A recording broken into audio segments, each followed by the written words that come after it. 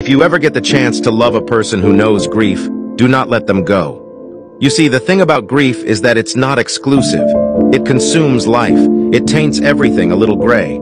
It won't hesitate to remind you that everyone and everything you love will disappear someday.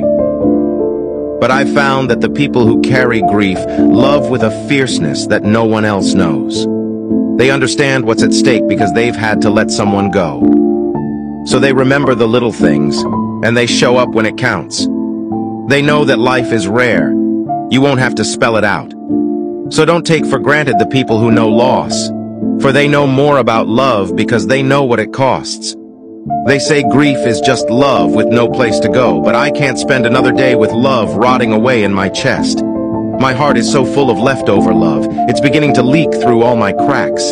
It's spilling onto strangers and overflowing onto friends. It's flooding all the streets, and I guess it's kind of beautiful and kind of tragic, too, that the world is filling up with all the love that was meant for you.